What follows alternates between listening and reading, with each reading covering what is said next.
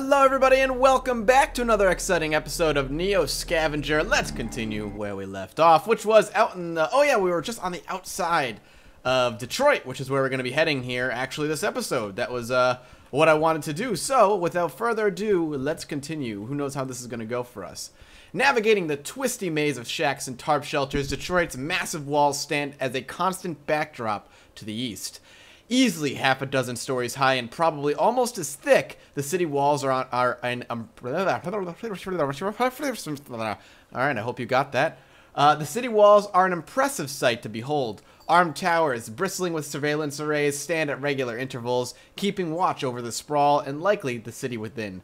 Before you, giant vid screens on 3 gatehouses flash instructions about pass requirements and threat levels, as flocks of people stream into and out of the gates. You take your place in line on the right, with the others entering the city.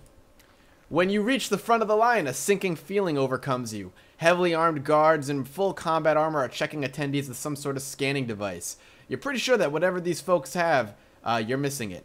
When it's your turn, the guard stops you and turns to a monitor installed in the wall. A message reads, "Device not detected. Entrance denied." With the efficiency and compassion of an assembly line worker, he directs you away from the line, back outside. Unfortunately, getting entrance to the city may be trickier than just showing up. Whoa, that face is new, and he's... Wow. Terrified. Jesus.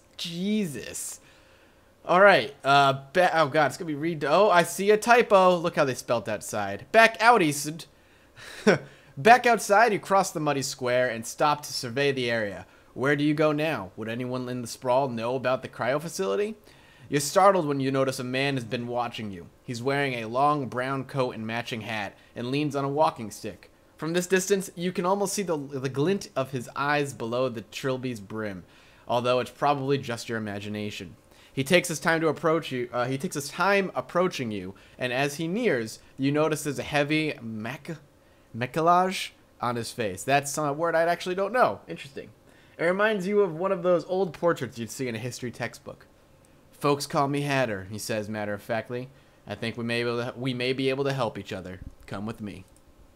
Hatter's office is in the husk of one of those flop hotels. Oh my god, I don't know what it is, and I apologize ahead of time. There is something about the way this text looks that makes it difficult for me to read.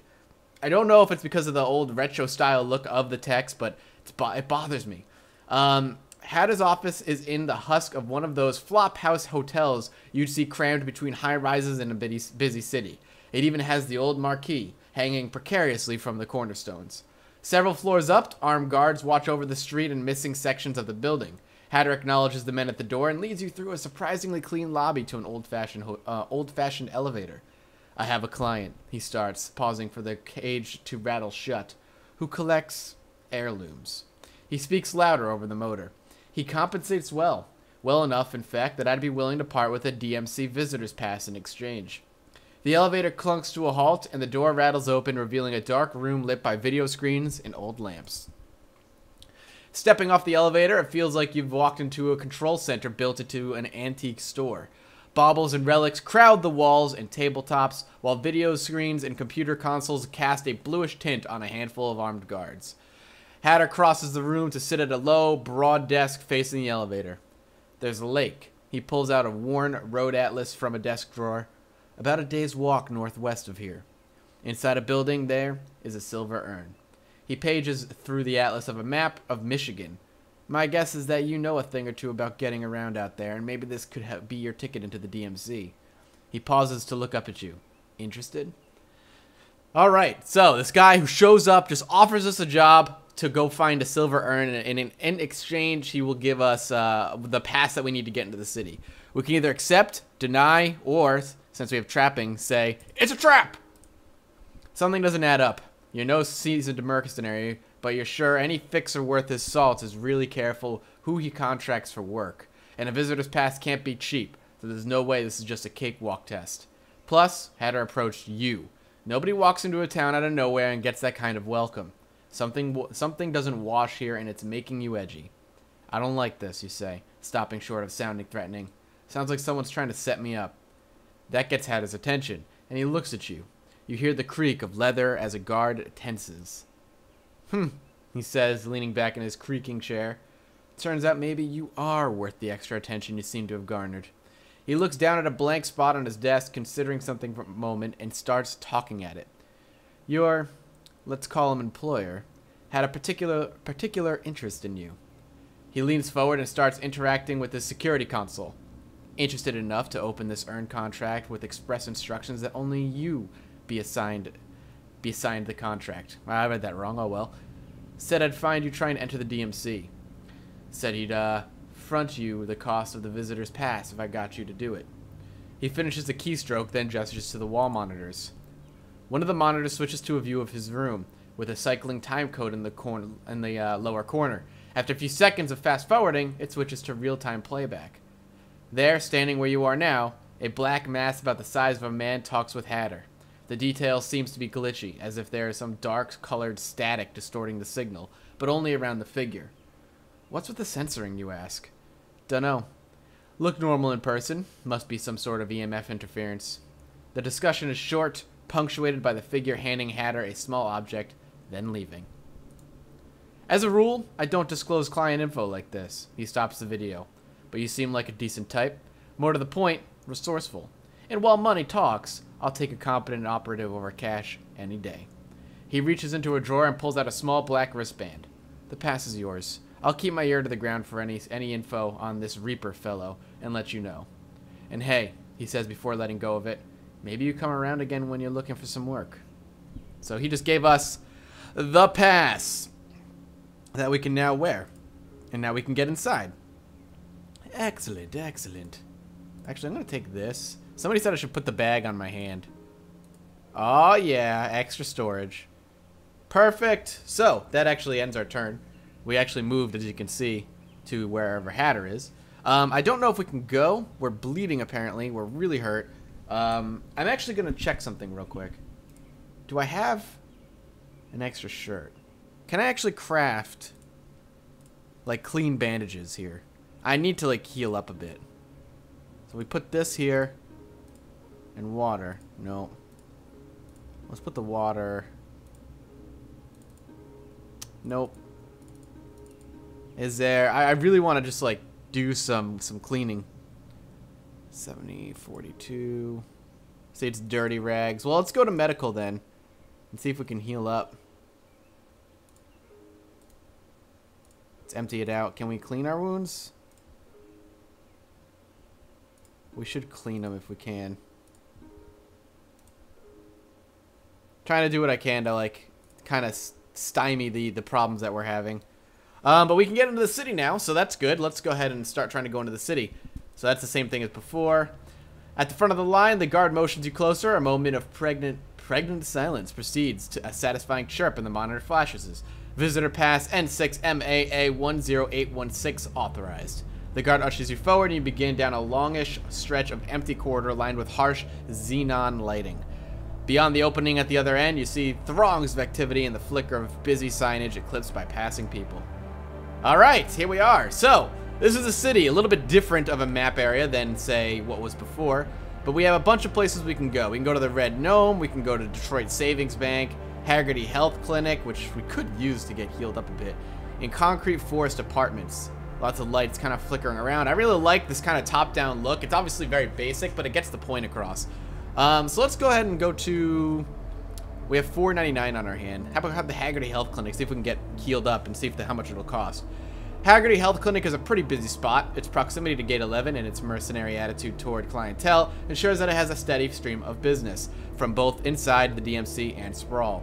The Double H, as it's often called, offers a wide spectrum of health services. Those include diagnostics, cleaning and dressing of wounds, therapeutic, including nanorobotic suspension treatments, and prescription drugs. There's also on-site augmentation clinic where patients can elect for prosthetic enhancements. These highly desired services may require special permits in addition to the significant price tags. Let's see what we can get in here. Inside the lobby looks a lot like any other clinic. There are banks of attachment seats covering the floors. Alright. Blood transfusion. Broad base nano robotic suspension treatment. Clean and dress wounds, $376. Core body temperature. Prosthetics. Rehydration. Dear Lord, man, these guys are expensive. Let's go upstairs. All right. Eye augmentation. These are actually surprisingly cheap. Eye surgery. Artificial eye replacement. Oh my god. Okay. Well, I could do this better out in the world, so I'm gonna leave this place. F that. So we should be able to come and go as we please now. Let's see if we have a bank. Let's go to the bank and let's see if there's any money we can draw out. Maybe we have an old bank account. Detroit Savings Bank turns out to be surprisingly tricky business to find. There's a presence for certain. Self-service terminals are near ubiquitous, winking at passers from countertops, ad walls, alcoves, but there's little more to these terminals than signage lights on the screen. There doesn't even appear to be a place to dispense cash nor insert a card. After a bit of walking, though, you eventually find a Detroit Savings Bank micro branch with more than a screen. You're outside the Detroit Savings Bank, Gate 11, micro branch, secure climate, blah, blah, blah. Threaten teller, enter the booth, wait for the teller to leave. Let's go, let's enter the booth. You pull the transparent door, step through inside, and you're greeted with the bright color, blah, blah, blah. Alright. Ask about Geige's cryo facility account. Yeah, let's see if we can find out anything about who we are and what happened. Is there anything with that can assist you with? You begin to explaining your situation, starting with the cryo facility, your amnesia, and the clues you followed to reach this point. She feigns interest as you tell her your tale, but at the first opportunity interjects. I'm sorry, Mr. Kindred, but do you hold an account with us? I think so. You consider answering, but she continues, or perhaps you have some form of identification. Show her your bracelet. You hold forward your bracelet plaintively. Oh, she says, switching subtly from attentive to deflective. I'm afraid we can only accept service clients who presently hold an account with Detroit Savings Bank or citizens of Detroit opening new accounts. However, you're still welcome to use our payment network and any participating vendor. Your mobile device can both send and receive payments. She indicates a brightly illustrated placard on the wall depicting an overwhelmingly inoffensive young people conducting transactions in unnaturally happy fashion. You smile and thank the lady. So we don't have anything we can do. So let's see. We'll wait for her to leave. I could threaten her, but I have like, what am I going to do? Hit her with my crowbar? You find a position with good vantage point and stare at the booth like a psycho for a while. Fortunately, it appears something has come up, and it doesn't involve calling the police on a stalker. The teller gathers some things, exits the booth, and locks behind her. You're outside the DSB Gate 11 micro branch, now emptied and locked. Now we can wait for her to return and log in. Several minutes later, the teller walks back up to the booth and unlocks the door. She spreads a few personal effects on her desk and draws the keyboard near. We can watch the teller log in. Zoom, watch teller log in with optical. Yeah, let's do it with the optical login, because I don't know. Yeah, we'll do it with the optical zoom. When the login screen appears, the teller rattles off some keystrokes, and it's almost too quick to discern. However, you think you have it down to a couple possible permutations. It should be few enough to try to manually without a lockout. Now to get your mitts on that keyboard. We'll wait for her to leave. You find a position with a good vantage point and stare at it like as soreness overcomes your feet, you realize this is going to take longer than you thought. You're outside the Detroit Savings Bank Gate 11, a secure climate-controlled booth, slightly larger. Can we try again? Let's just leave for now. We'll come back. So we should be good enough. Now, we can't go to the core city. I don't think it's actually part of the game. We need to sleep or something. Can we go to like an apartment? I'm curious. Arriving at a concrete forest apartment, you immediately see the resemblance. Towering structures, below is an organic patch of community gardens and trash heaps, gutted husks of cars and playgrounds. Those who call the forest home and those who sleep in its shadow. Feels a bit like a street fair collided with a refugee camp and ghetto. You step into the block and start looking around. Check out the canteen truck.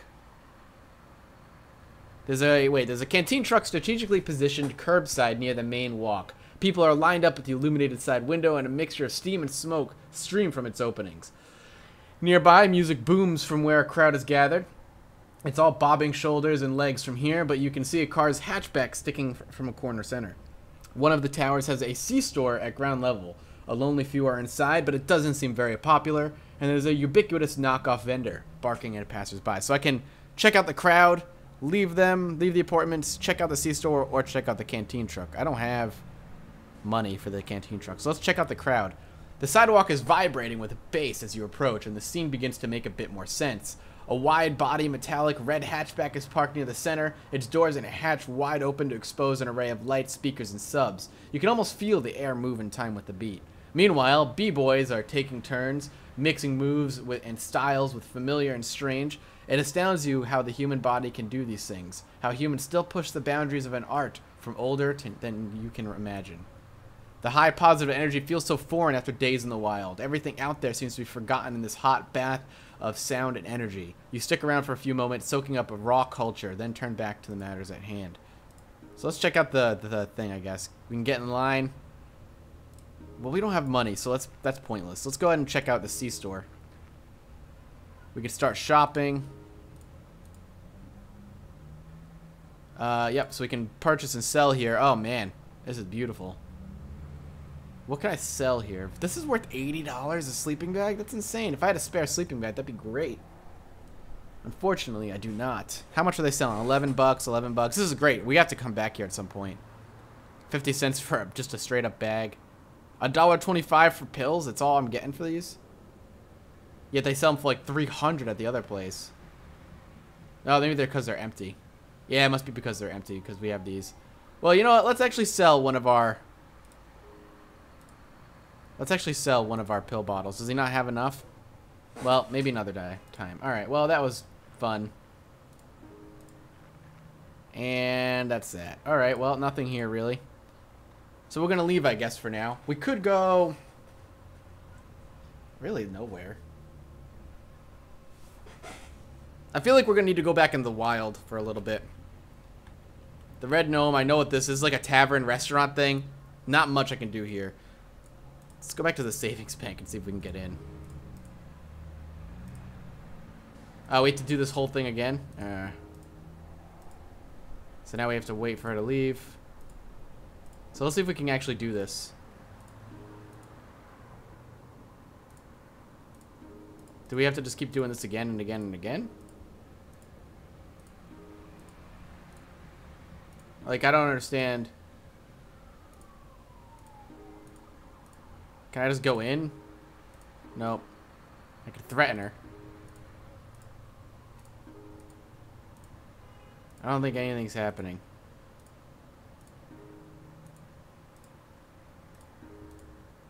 Aha! You find a good position. Fortunately, it appears as though something has come up. Alright, she finally left. Wait, what? Let's do this again?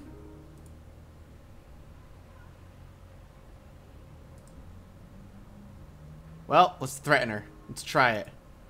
Screw delicacy, let's get this done. You step into the booth and stride towards her.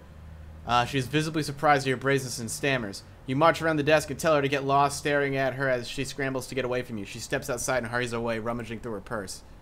Search the terminal. You find a query tool and locate the account ID field. Recalling the ID from the cryo computer, you key in the digits and hit enter. You hazard a look outside and bystanders have started rubbernecking. On screen, a turning hourglass seems to mock you as you faint sounds of sirens echoing off... Oh, we gotta hurry up, man. Come on. Let's see. Search results finally appear, and you click on the loan entry. Better banking checking account, McAllen Kale. Concrete Forest Apartments, number 3935, Tower 48, Detroit, blah, blah, blah. Balance $0. Heh. Well, that probably explains why your cryo visit came to such an abrupt stop. Oh, I ran out of money. Sirens blare suddenly in the streets in a high, warbling burst. Blue and red strobes light up the area as fan jets scatter moisture debris around. Oh, God. A loudspeaker booms. Oh, Jesus.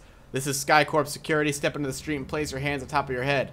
Run away from the sky bike. Comply. Run! You steal your nerves and bolt, veering left immediately. A flash of red emits from the sky's bike's underbridge, and your body is painted in a flickering crosshatch pattern. You hear a beep followed by a loud pow. Something slams into you, and you collapse instantly, muscles seizing uncontrollably. Unable to see, move, or even hear straight, the world is agonizing blur as you flop to the asphalt. Moments later, an armored multi-wheeled personnel carrier appears bearing the same colors and flashing lights as a SkyCorp bike. Bulky silhouettes emerge from the APC's glaring lights, their shape defined by heavy riot gear.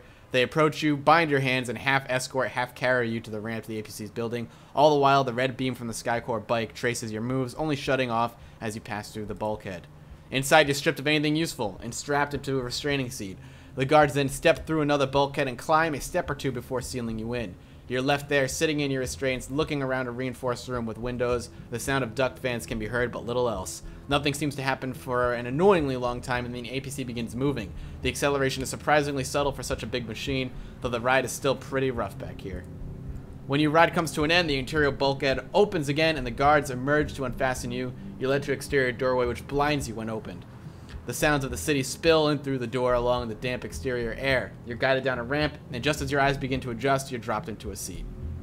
Inside, under pale lighting, you're made to wait in restraints for hours. Drab cubicles divide most of the floor, and stern-looking operatives variously interview detainees, check computers, and disappear into other cubicles. Your eyes mine every detail of the room, looking for anything interesting to settle on. White foam ceiling tiles, beige filing cabinets, black inbox-outbox trays, pine desktops. It's so sterile that it actually incites frustration. Helpfully, informational posters and propaganda seem to be hung on display to add a splash of color. DMC perimeter services, we care, and contraband, it hurts all of us. The missing person's touchscreen was good for about an hour, but you've memorized all the faces by now. Oh man, alright. By the time your case handler arrives, you've counted the ceiling tiles and grouped them into shades of beige and created an elaborate conspiracy linking all the missing persons. Your handler leads you to his cubicle, and you're subjected to a battery of tests, including face scan, retinal scan, DNA sampling, fingerprinting, and a blood sample. The interview is something of a comedy with questions like, what is your full name, address, and date of birth? And when asked where you obtained the forged pass, you answer and received less than enthusiastically. You're escorted from the interview area and brought into an on-site clinic where you're strapped to a table and anesthetized. When you wake, you're on a bench in a painted cinder block room, leaning against a corner. Both your head and right shoulder ache. A pierce bleep fills the room as an intercom comes to life. You've been charged as follows: first-degree criminal trespassing, unauthorized access to a computer with intent to commit offense, fraud and misuse of visas, conspiracy to defraud the city of Detroit, consorting with a known felon, failure to disclose personal information. Oh god. That's a little rough. The voice continues. You are hereby discharged from DMC Gate 11, marked and exiled, oh god, for a period of 1 year. Failure to comply with the sentence is cause for appended term of exile not to exceed 2 years per infraction. A door on the opposite wall buzzes and swings open, blinding you temporarily with the light from outside. When your eyes finally adjust, you see the cold, muddy streets of the DMC walls and the huddling throngs of sprawl inhabitants going about their business. And we got kicked out of the city for a year. Welcome back to the wild. Well, that's sure an episode. Thank you guys so much for watching. I hope you enjoyed it. If you did, come back tomorrow for some more daily Neo Scavenger. Consider leaving a like. It sure helps me a lot. And as always, I'll see you next time. Bye-bye.